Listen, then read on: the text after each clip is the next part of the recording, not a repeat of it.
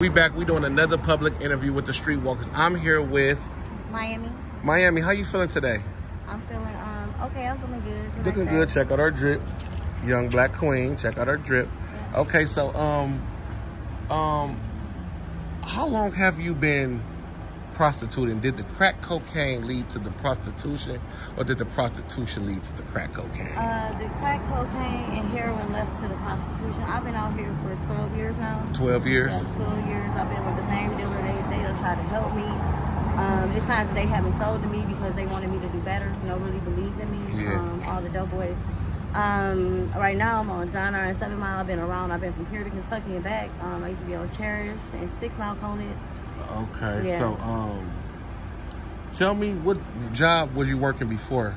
I was working in a psychiatrist's office down in Miami. I've done everything from interior decorating to being an electrician to working in a doctor's office for psychiatry. That's what I went to college for. Have you ever been to rehab? I have been to rehab. I've been to rehab at least 6 times. Sacred Heart, Meridian, QBH. I've been at least about 6 times fighting for my life. It's really incredibly hard. So, how much is a date with you? How much is a day with me? A day with me varies. I'm more the high-end dates. Right. I would say it's at least about 50 or better. 50 or better. Yeah. Okay. What is something you love about yourself?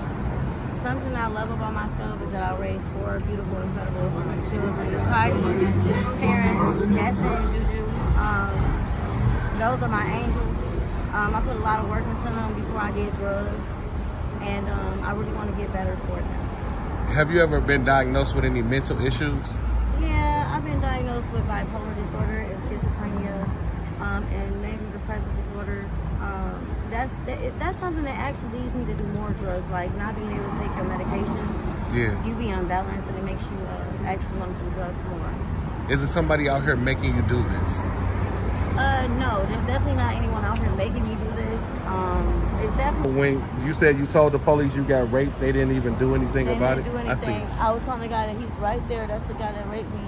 And they was asking me, was I hearing voices in my head? And when I got to the hospital, my whole back was bloody. Oh, and that's when he believed my story, and he got a pen and he wanted to take the story. Okay. But the way they treated me, I didn't even want to give the details. Like most girls that have been raped, they don't even tell about the guy that's been raped. We see the rapists walking around us every day. They rape girls over and over again, the same rapists. Oh, wow. When I get out of drugs, I want to work in sex crimes. Because I want to nail every one of them bastards. Yes, yes. Hell yeah, hell yeah. That's a great one. Hell yeah, that's a way to kick them back in the balls. I know what car they drive. They say the same car, they do it in the same location. They have the same routine when they rape a girl. Is a rapist with what tattooed on his face? He's young. He's good looking. He has tattoos on his face.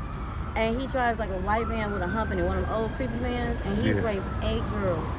8 girls. Last but not least, if you had to leave the youth with something for they won't end up prostituting and ending up on the streets, what advice would you give them? I would definitely say listen to your parents. Keep God's faith in your heart. I believe in Jehovah, God the Almighty. Every time I see a young girl, I say, you are beautiful, you are loved, you are blessed. And I say, look at me. I say, no, look at me. I say, I used to be a model. I used to be rich. I say, I have kids that love me, a family love me. I went to college. I say, this is not the lifestyle that I chose, but if you are to not listen to your parents and if you are to try like weed or anything, they put in stuff in everything. Yes, this could happen to you. This could be your life, and I'm fighting for my life right now. I really am. I do heroin. This is so hard. We got resources for you. Let us know. I know you say you're not ready today, but we out here all the time. So, you know, I'm gonna leave you with my card. All right, we back. We doing another public interview with the Streetwalkers. I'm here with Mink. Mink, how you feeling today? I'm feeling awesome. Okay, Mink. So, how long have you been streetwalking, doing your thing, prostituting? I've been doing this shit since I was about 14 years old. Who introduced you to prostitution at 14? My mama, honestly. Okay, okay. Your mama told you never come home with a wet ass and a broke pocket. That's right. I heard that saying in Detroit from her. I heard that saying. So, where are you from? I'm from Detroit, Michigan. So your mother introduced you to prostitution. Did she like put you on the stroll with her, or she showed you? No, she just told me the game. She just told you the game. Yeah. How much is it for a date with you? How much is it for a date for me? 80 if you want to fuck, and 40 if you want to fuck. It used to be 100, but shit been, you know, pandemic and shit. So prices went down or Okay. or up. What made you choose the streets over being at home? Over being at home, which I could be. I like my own money. Check out our drip. I'm addicted to the lifestyle. Do you have children? I have 4 kids. Okay. How do you think they feel about it? I think my son, he's 12 years old. I think he's starting to really tune in. I don't know, he just started calling me mama. Oh, you haven't been around as much? No. Okay. So who was they with? A relative? My mama. Oh, okay. Your mom stopped prostituting?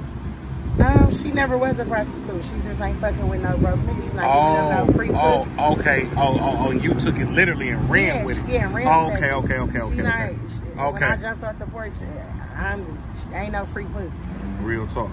Okay, so what's something you miss about your regular life before you started this? How I like to write poetry. You like to write poetry? Yes, I'm very lyrical. Oh, okay. What was your dream job, or do you still have one? Nursing, and I still have one. Caregiving. I caregive. Okay. When was the last time you was checked for STDs? For STDs? Be honest. 90 days ago.